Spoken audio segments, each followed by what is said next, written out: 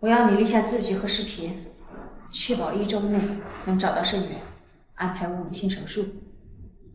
可以。医生，不需要给他打麻药。既然他那么舍不得骨肉分离，就让他们多待几秒吧，让他感受一下骨肉分离的痛苦。医生，不需要给他打麻药。既然他那么舍不得骨肉分离，就让他们多待几秒吧，让他感受一下骨肉分离的痛苦。这种疼痛一般人根本受不了，你不要开玩笑了。我哪里想跟你开玩笑？字已经签了，钱也给过了，我让你怎么做就怎么做。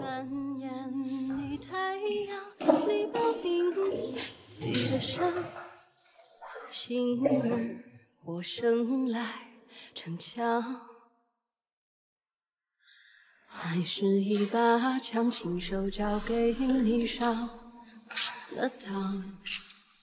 我懂你善良，是左手瞄准我什么？心脏。你今天啊，去把那个家门口的树修剪一下。好的，管家。欧和呢？他在哪？那个小贱人，夫人的名字也是你可以直呼的吗？快说！这是在恒东酒店，今天陆先生回国，在那给小姐准备生日宴，先生和夫人还有小姐都在。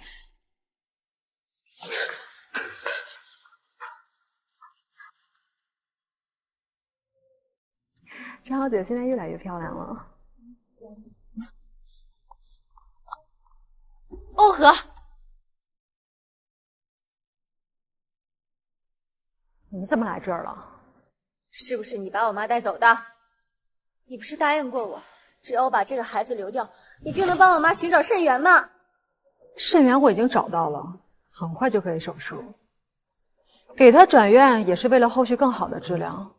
你紧张什么？我母亲现在在哪儿？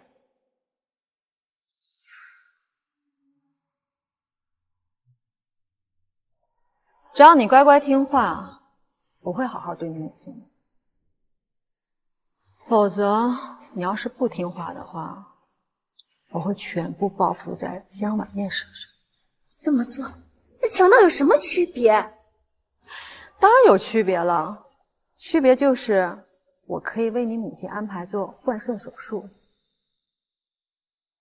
温熙，你是个聪明人，你知道我想要什么。远离陆清寒，不要再跟他有任何牵扯，否则我会全部报复在江晚宴身上。不要碰我妈！碰不碰你妈，看你表现。对了，这件事情你叔叔并不知道，懂了吗？明白就好。这里不是你这种卑贱的人该来的地方。来人啊，把这个女人给我丢出去！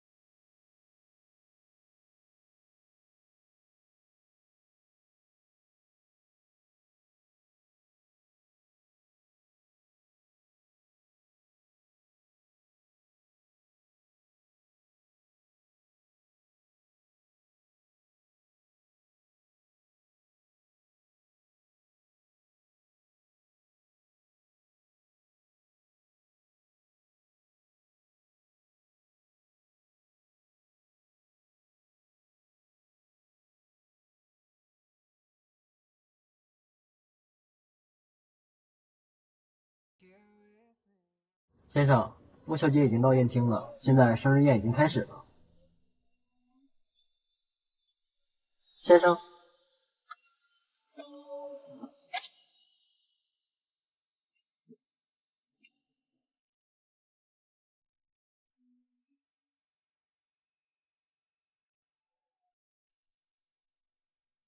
陆清寒，你不是说要给木梳雨惊喜吗？今天真是个好日子，可是我好难过，我感觉我要喘不过气了。陆清寒，这是梦吗？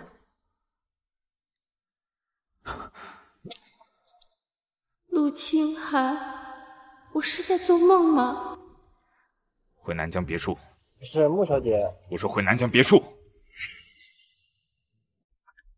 高烧4人1度，我给他输了液。你不是要去穆淑雨的生日宴会吗？怎么会来这儿啊？还带回了……既然没事了，那你就可以走了。无情。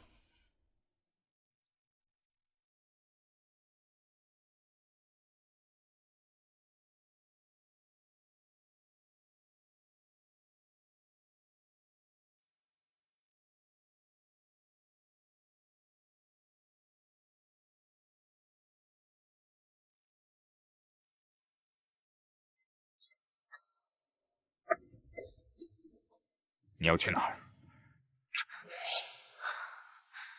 文熙，欲擒故纵这种小伎俩真是太低级了。我让你滚的时候你不滚，你偏偏要这个时候出现在我面前，然后再用这种小伎俩来迷惑我。好，我满足你。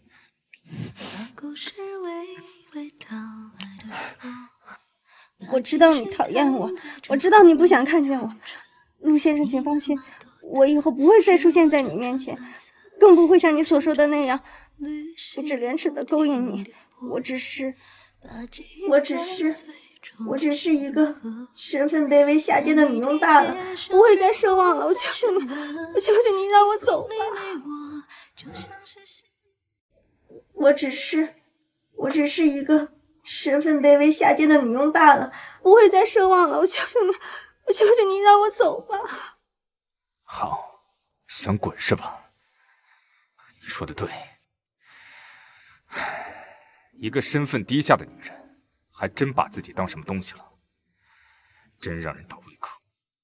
要滚明天再滚，免得给我出去惹什么麻烦。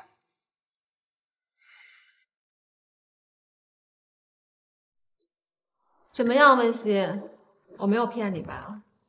今天我已经让你见到母亲了，还希望你说到做到。你想让我做什么？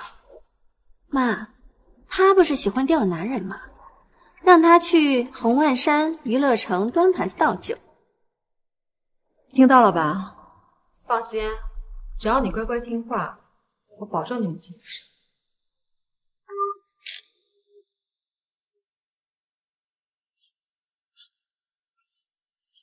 哎，小心！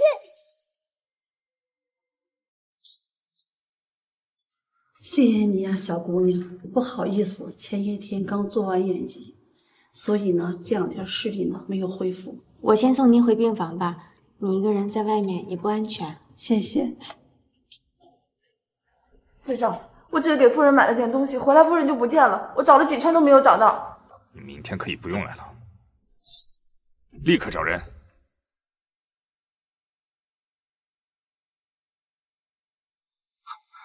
妈，你去哪儿了？我就出来透透气，怎么把你叫来了？陆夫人，既然您家属来了，那我就先走了。等等，我送你。温熙，你不是说不会出现在我身边了吗？啊？这是意外，我来医院里拿药，偶然遇见了陆夫人。偶然？我第一次去穆家，你洒我一身咖啡，这是偶然。在校庆上，你给我下药，你爬上我的床，这也是偶然。1年没去上课，然后我出现之后，你就匆匆赶来上课，这是偶然。还有，我去参加舒雨的生日宴，你倒在我车前，这是偶然。而现在，你出现在我母亲的病房里，这也是偶然。我不管你信不信，这真的是意外。温熙，我承认你救了我，你帮我挡了刀，我的确要感谢你。但是我告诉你，你千不该万不该，不该把主意打在我母亲的身上。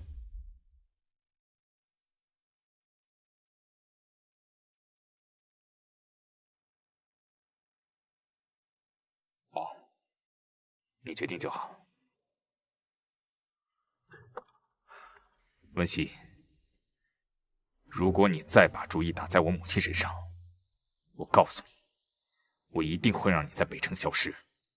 放心吧，陆先生，不会再有下次了。滚！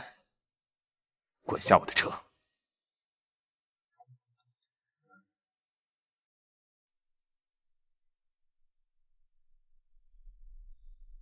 皮子不错，以后就去负责6、7楼的酒水吧，底薪加提成2%，半天班。啊？怎么？以为我们这里是做皮肉生意的？你要是想，倒也是可以找我，我也有门路。去202工作间找安姐领工作服。谢谢徐姐。这姑娘上穆家那个千金找10成的相似，要是让那位看到，倒也是有趣。我来了，他们喝半天了，嘛呢？先生，请自重。装什么装啊？在这儿哪个不是出来卖的？装什么贞洁病？长这么漂亮，跟着成哥呀？干嘛？打听打听。我程松林，我他妈看上的女人就没有得不到的，懂吗？再说了，长这么好看，受这罪，跟着你成哥，保证你吃香喝辣。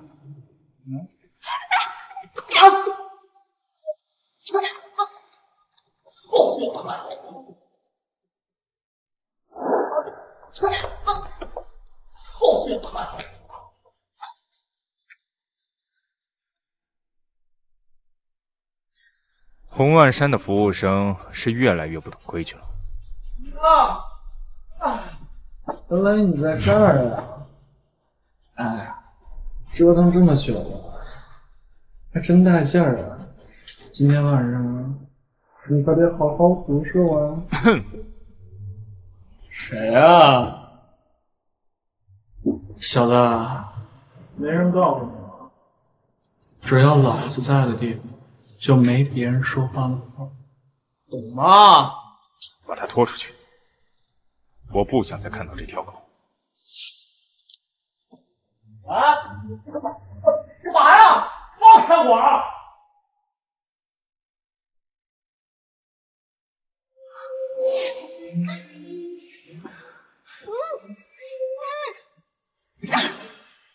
干什么？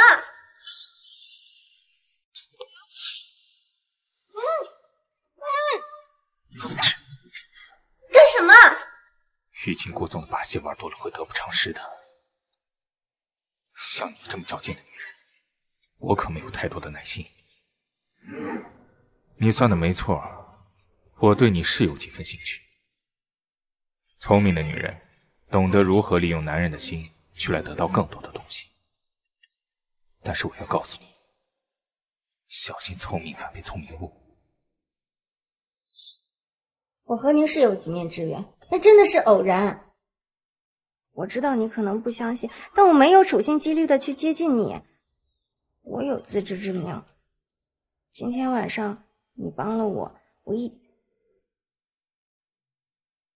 我一定会报答您的。你拿什么报答？是啊，他有钱有势，我只是为了生活奔波的一个普通人，我拿什么回报他？像你这样的女人，我见了太多了。太贪慕虚荣、心思深沉的女人，都不会有什么好下场。文熙，我劝你不要得寸进尺。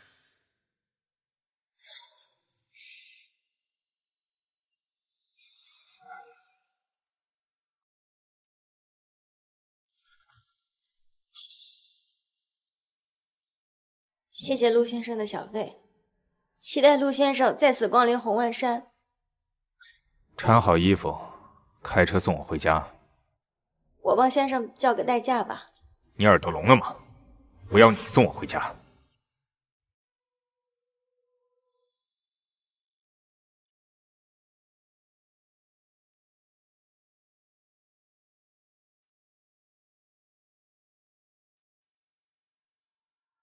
陆先生，你要去哪里？回南疆别墅。陆先生，我送你去医院吧。不用，回南疆别墅。你现在必须去医院，听我的。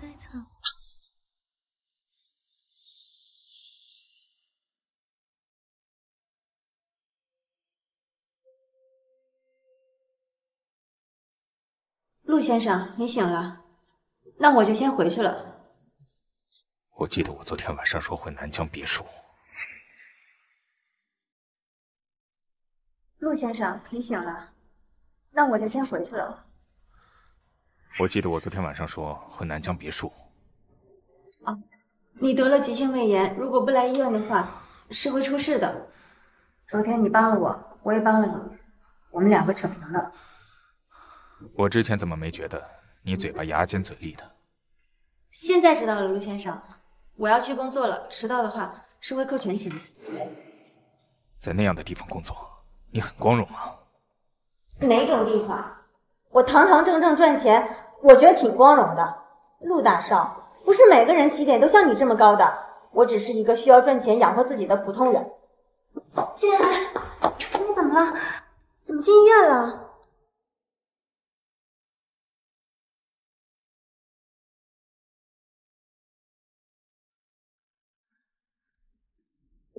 徐医生，文熙，你也在这儿？这么晚了，我送你回家吧。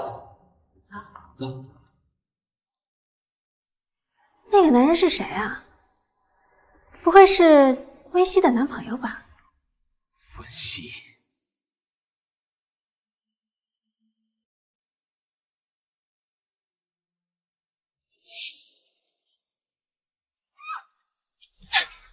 陆清寒，你疯了吗你？疯了？那个男人是谁？温熙，你别忘了你自己的身份。我是什么身份我自己清楚，陆先生是什么身份你自己知道吗？温熙，我不允许你和徐卓然在一起。他没有女朋友，没有妻子，我为什么不能跟他在一起？陆清寒，你是不是管的有点太多了？我和徐医生在一起，关你什么事啊？我们是两情相悦。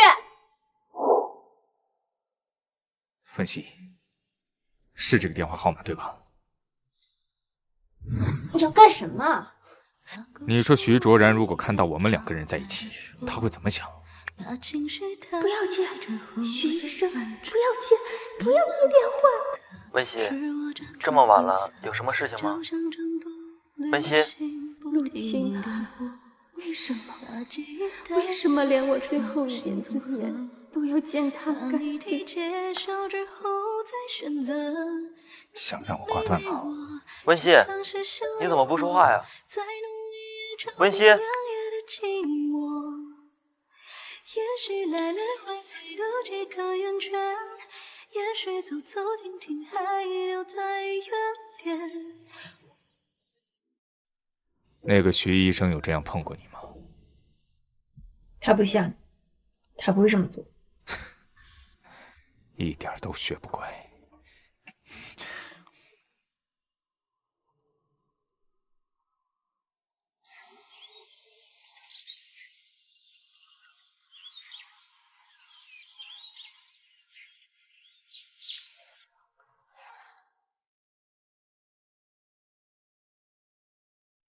我怎么会对这样的女人产生兴趣？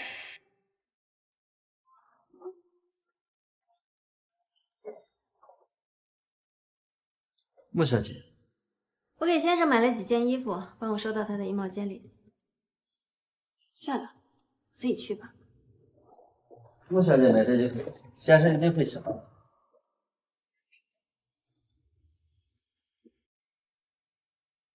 清寒衣柜里怎么会有这种几千块钱的垃圾啊？这种廉价货怎么配跟几万块钱的领带放在一起？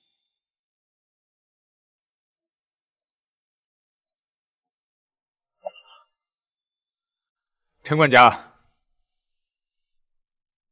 谁动我的衣帽间了？穆小姐给先生买了几件衣服。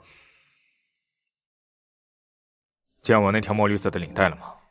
没有，你最喜欢那条，应该没人改动。行，那你去问一下其他佣人吧。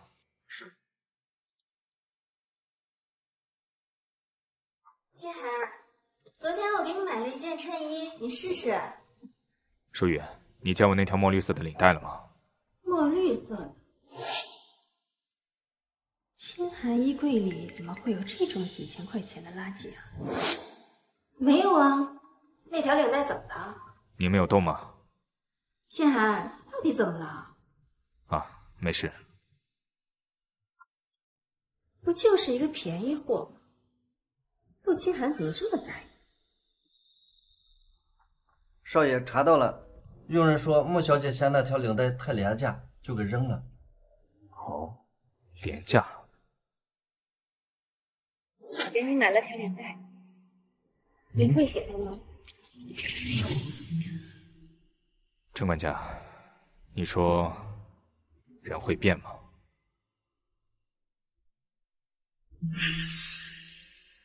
香旭，我怀孕了，这个孩子是你的。要是让陆清寒知道了，我就完蛋了。就这点事儿啊？你跟陆清寒又不是没睡过，你只要告诉陆清寒你怀了他的孩子，他还能不认吗？放心，有我呢。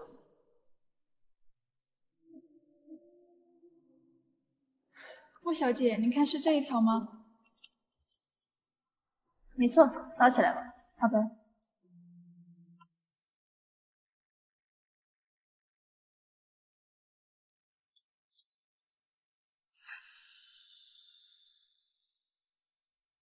清寒，你这几天怎么了？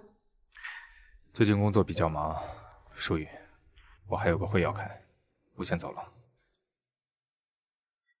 清寒，舒雨，舒雨，恭喜陆先生，穆小姐怀孕了。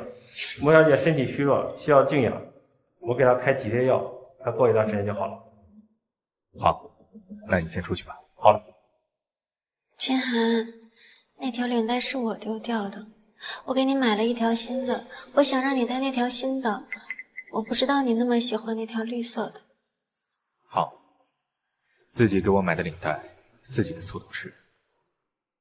温熙这个小贱人还瞒了我什么？奇怪，爸和哥的血型都是 A 型，而我是 B 型。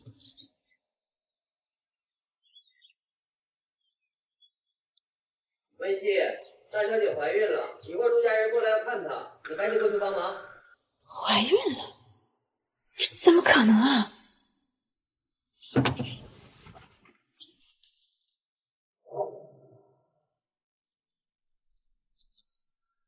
亲家光临寒舍，真的是让穆家蓬荜生辉。哈哈哈，亲家太客气了，哈哈。陆羽，你看你上次还说这个要看缘分，缘分这不就来了吗？小姑姑，你说清寒是喜欢男孩还是女孩啊？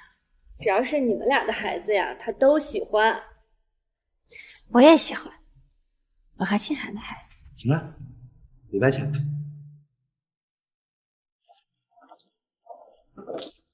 小姐，你找我？把温馨喊出来，你去帮我办件事情。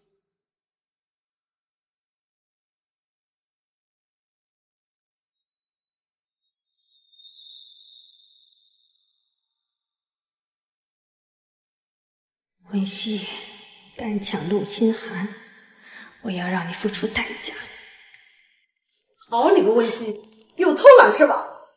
你现在去楼上，把所有的房间都给我打扫一遍。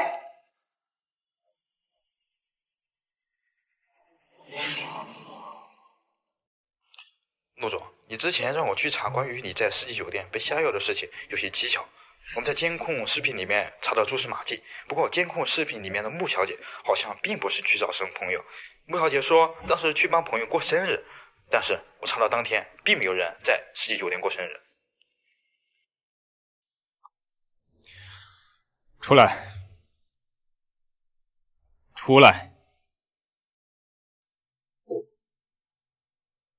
没想到啊，穆家的佣人这么爱偷听。抱歉，陆先生，我并没有偷听，而且间隔离得很远，我也听不清楚你说什么。陆先生要是没有什么吩咐，我就去打扫阳台了。陆心寒，你疯了吗？这是陆家。哎，清寒呢？哎，刚刚还在这儿呢，不知道去哪儿了，我去找找他啊。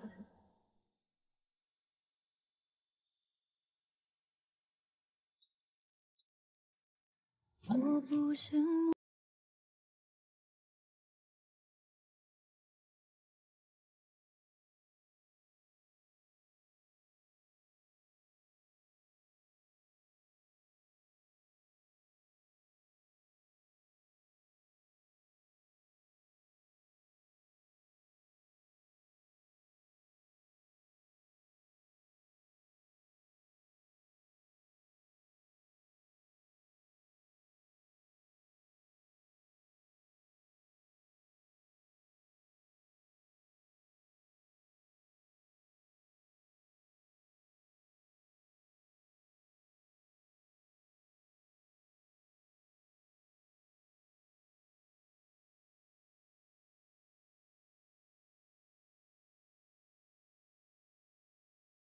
怀孕是我们两家的大喜事，趁着肚子还没大，是不是该把婚礼提上日程？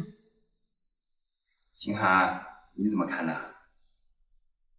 婚礼是大事儿，需要我们两家商议后再选日子。那是，我们陆家的婚礼当然要办得隆重一点，仔细妥当一些。舒雨，你不要着急，迟早的事儿，你先好好照顾好自己的身体。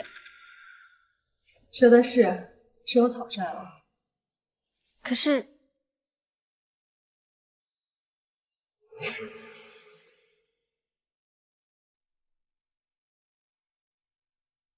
戒指今天早上我还戴着的，怎么就突然不见了呢？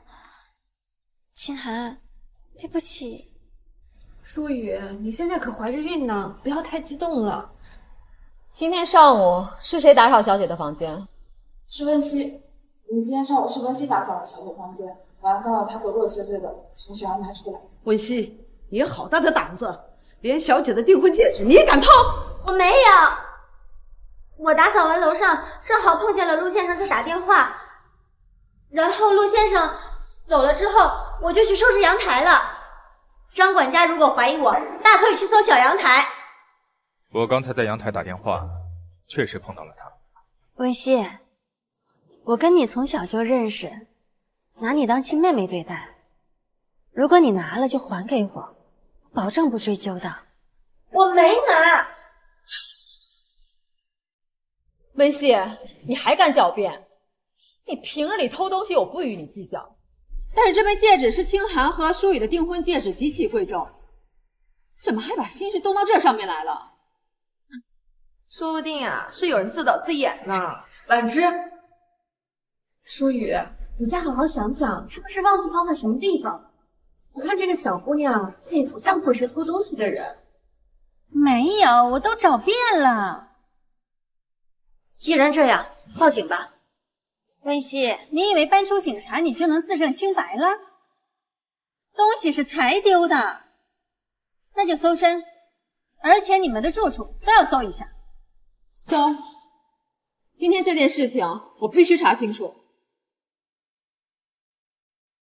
证据确凿，这是我在温熙包里找到的，小姐的订婚戒指就在她随身包里的暗藏里。我不知道戒指为什么会出现在我的包里，但是我确定我没有拿。我看张管家比我清楚。你们栽赃陷害我，冤枉我，盗窃钻戒，我还说你张管家故意栽赃陷害我。你偷了小姐的钻戒，竟然还敢往我身上泼脏水！说的没错，文熙，你说张管家陷害你，你家有监控吗？有。既然有监控，想要知道盗窃钻戒的人是谁，一看便知。大家都是家里做事的老人了，闹大了也不好看。这次就算了吧，既然戒指都已经找到了。温熙，这次就算了，下次注意点。